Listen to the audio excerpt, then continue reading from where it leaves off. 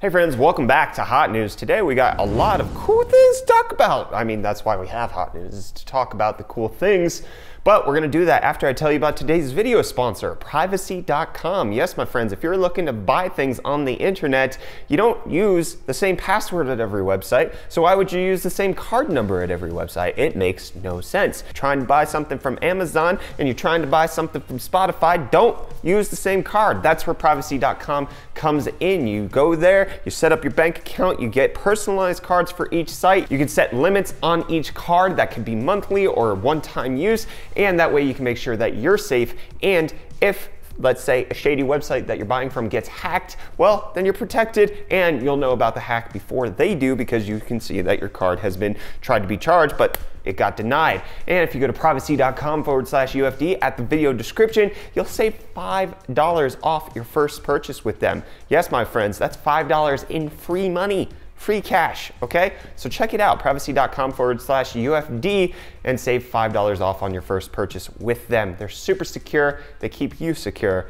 and it gives you hope for the future. You know what gives me hope for the future though? Intel, because they have some interesting stuff going on with their open source Linux team, specifically one of their members who's dedicated to the Linux graphics department, Francisco Yerez, about Gen 12 graphics, which is Project Z, the one that we're expecting in 2020, stating that Gen 12 is planned to include one of the most in-depth reworks of the Intel EU ISA since the original i965. That is some crazy old architecture that they're talking about as far as completely reworking it. That is technically the 4th generation of their integrated graphics, which goes all the way back to the days before Nehalem.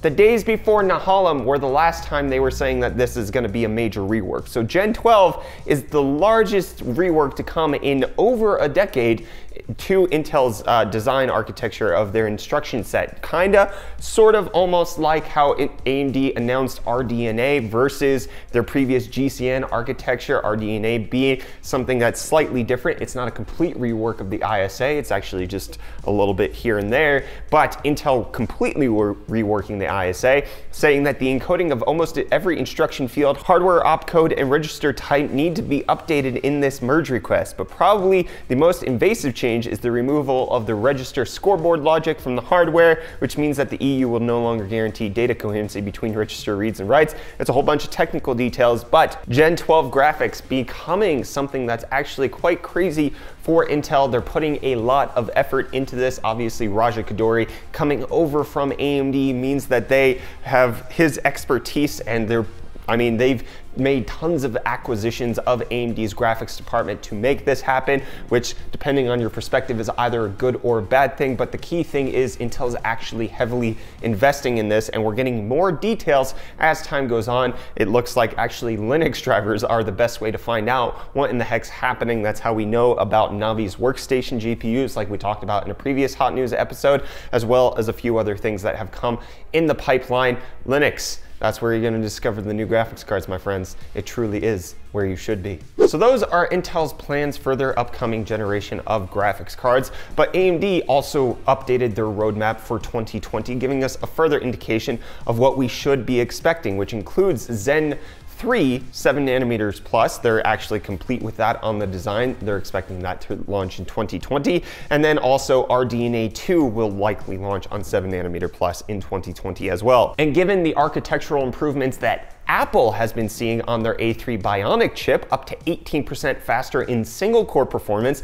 over their A12 Bionic chip, if that's actually due to the difference in processing nodes, then it looks like AMD actually might have something good on their hands for Zen 3 and the 2nd generation of Navi cards as well. Or they might call them something different than Navi. We'll have to wait and see what the code name is going to be. But Apple being the first on TSMC 7nm plus EUV lithography bodes really well for AMD expanding to that next year as well. But we can't talk about AMD's next generation without also fixing this generation of stuff, because in case you aren't familiar, the Zen 2 processors that have come out, Ryzen 3000, there's been a whole controversy about how they're not hitting their advertised boost clock speeds. AMD said that was a BIOS issue. They've since fixed it, and then yesterday yesterday they rolled out the AGESA ABA fix for their processors in front. And what I'm gathering from watching a few different places here and there and reading different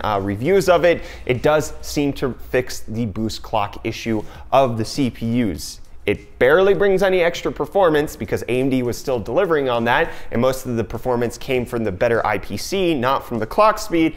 It's still nice to have what was advertised, even if you didn't get it when it first launched. But performance-wise, as I mentioned, this actually isn't a huge deal. It's just for the people who were missing those extra 100 or 200 megahertz, and they really wanted them. But speaking of desire, let's talk about abstract art for a while. Salvador Dali apparently is going to be the inspiration for AMD's next generation of APUs, besides the Renoir APUs that have already been discussed, because we're actually finding out in Linux drivers that there is potentially a new AMD APU class called Dali. It's not clear what this is going to be, especially since Renoir is supposed to be Zen 2 CPUs with Vega graphics. Maybe, potentially, this is me spitballing, Dali is actually going to be Zen Plus CPU with Navi graphics. And they're just gonna complicate everything and hurt everybody and make it all a cry fest. I'm crying. But who's not crying is the owners of Polaris cards, because with the latest Adrenalin 19.92 update, you can now take advantage of Radeon image sharpening, which is AMD's response to NVIDIA's DLSS because it made everything soft. AMD was like, people like to actually see things that aren't coated in Vaseline. So they released Radeon image sharpening, and then NVIDIA was like, huh, okay, we'll do that too with their Gamescom update. But now, instead of just rolling it out to the newest cards, AMD's rolling it out to Polaris cards, which is the RX 400 and 500 series. And then more AMD graphics card news. The Radeon 5700 XT Taichi X from ASRock has been launched, so you can enjoy that beauty if you so want. And then Corsair is unleashing their highest, fastest RAM that they possibly do, the Vengeance LPX 4866 megahertz RAM for whatever you could possibly need that for, now retail. Why do you need almost 5 gigahertz retail? I don't understand, but it's there. Corsair leading the pack with that. But speaking of RAM, apparently China is going to be unveiling and rolling out their next fabrication facility for DRAM in 2021. So Chinese RAM could be an introduction to the market, and not just necessarily what we have now, but more competitors.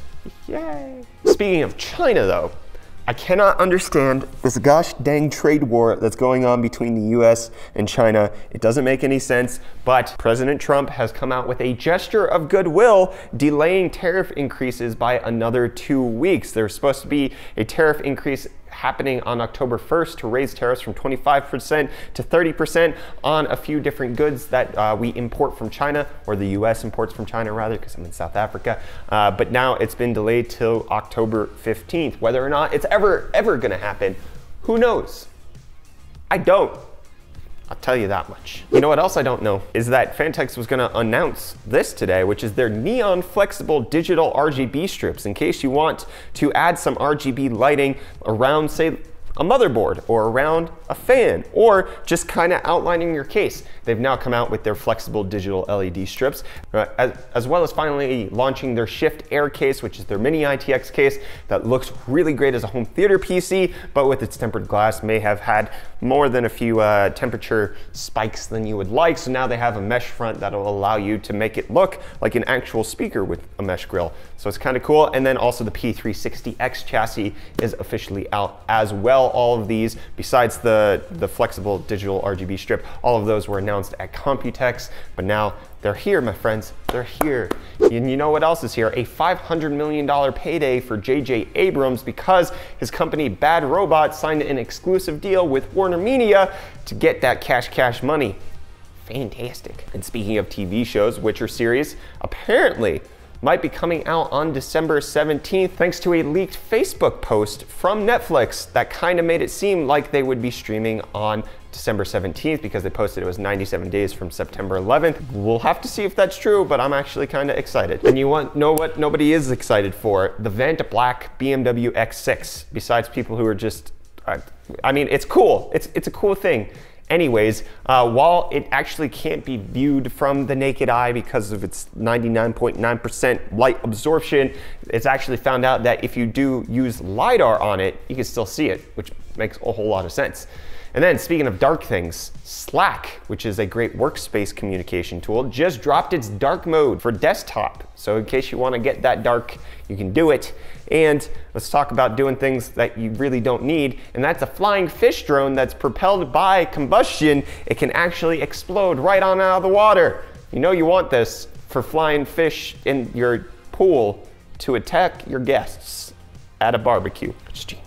And then a TV that I don't think I would buy, but I could see Reece picking up. The Frame TV. I actually didn't know this existed. It's been out for a while. Actually, this article is just indicating that it's on sale for $650. But it's the first time I'm seeing it. I don't like it. It's not a type of TV that I would buy. It's very, very, like, you need to have the aesthetic for it.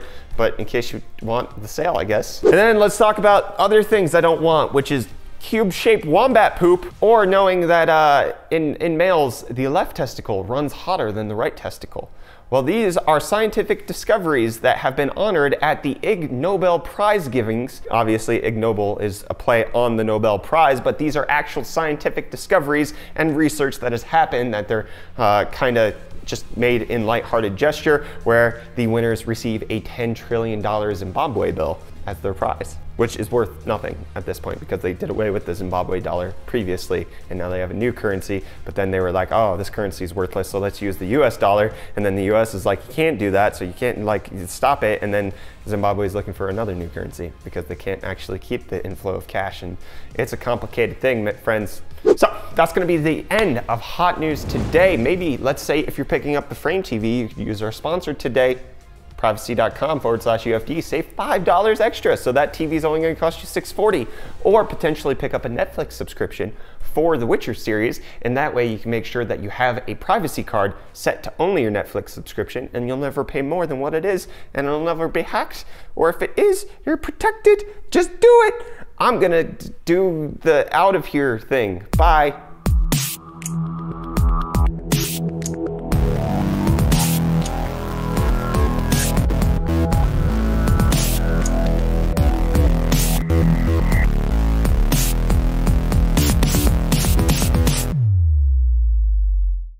But speaking of RAM, apparently China's, I can't say that.